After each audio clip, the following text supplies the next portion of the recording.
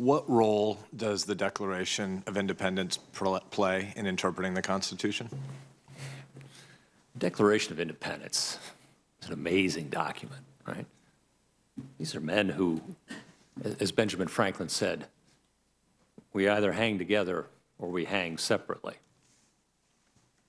When they put their name to that document, it was a death warrant if they failed. That's why John Hancock is now synonymous with a signature.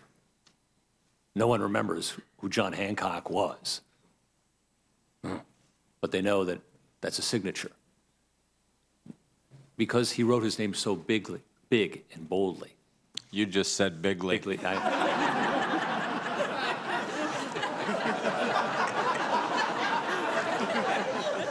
And I just won $5.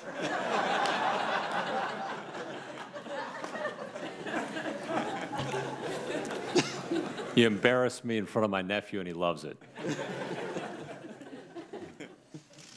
He's the one paying me the $5.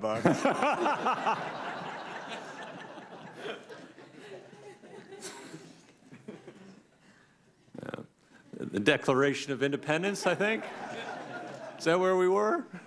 I think my work here is done, but I do want to hear your answer.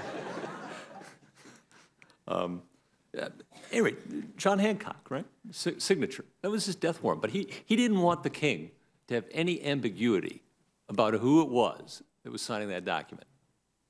He knew it was his death warrant. That's remarkable.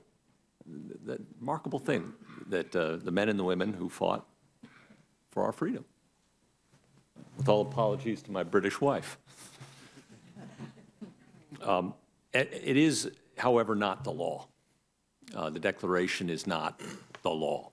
It is a Declaration of Independence. The Constitution is the foundational document and the foundational law of the country, to answer your question. The Declaration, I think, certainly informs every American and should inform a judge in understanding the background of the Constitution and our laws. It's not a document that should be lightly discarded.